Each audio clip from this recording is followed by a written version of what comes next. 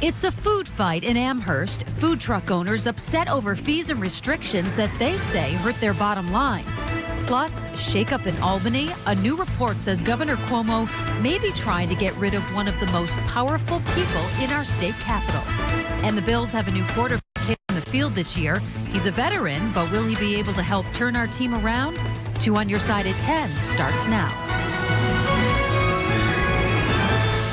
Good evening and welcome to our first show on Fox 29. I'm Mary Alice Demler.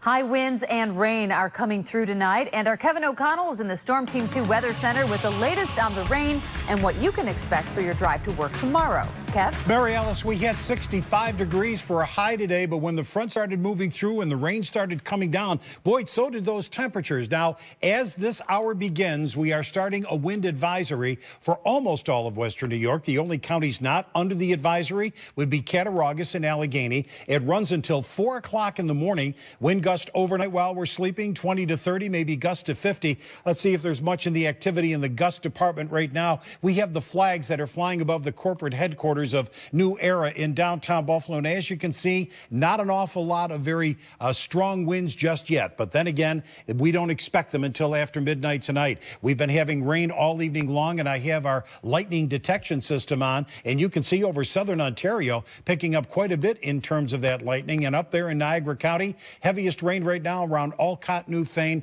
moving over to Barker, and another cell just about ready to cross Grand Island. Mary Alice, I'll see you normally at 10:18, and we'll be back to take a look at how long the warm weather is going to be here, the wet weather is going to be here, and those gusty winds as well. See you in a little bit. All righty. Thank you, Kevin. Well, we hear a lot about the 3 men in a room politics of Albany, a few powerful people cutting deals and making important decisions that affect your life.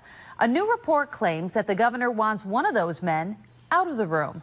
New tonight, Aaron Sakin is here to sort out the power struggle and what it means for you. When it comes to running our state government, they say most of the big decisions are made by 3 men in a room. Or these days, we actually have 4 men in a room because we have 2 people running the state Senate. Then there's the governor, obviously, and down on the end, we have Assembly Speaker Sheldon Silver. What this means is that nothing big gets done unless all 4 of these men sign off on it. Now, there's 2 facts we should keep in mind about Speaker Silver. Number 1, he's been the speaker now for 19 years. Number 2, he's from New York City. And his critics say that he ends up taking better care of the city than he does upstate New York.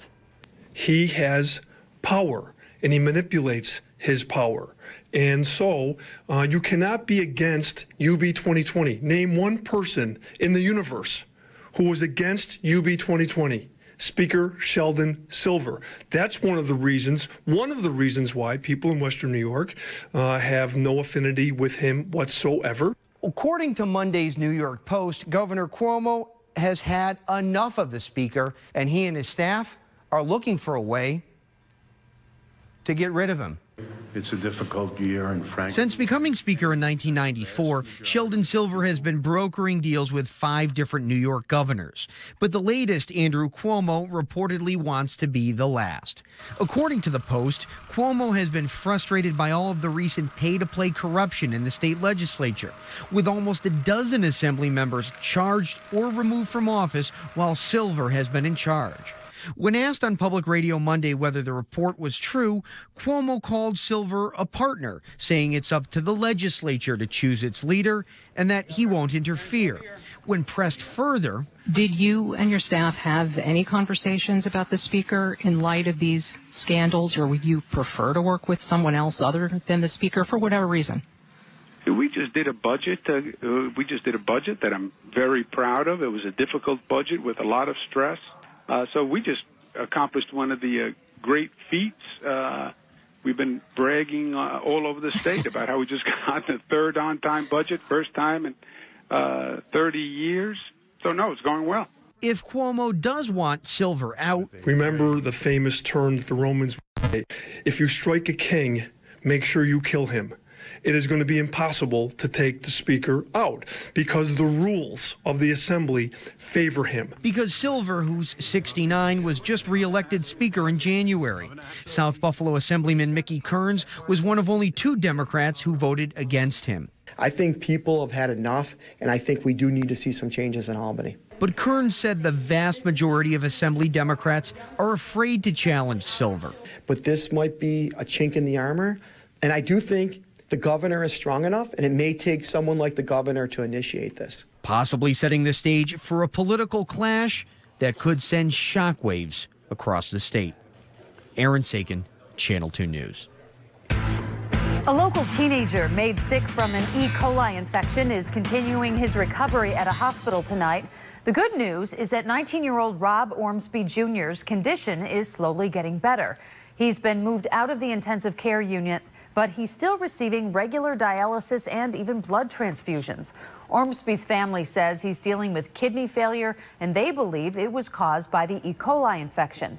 While the health department is still conducting testing to confirm the recalled food is to blame, the family's attorney says they are certain it is to blame for Rob's serious sickness.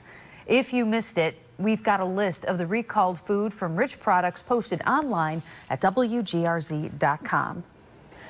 State police arrested a man from the Southtowns after they say he made a teenager undergo a very cruel punishment.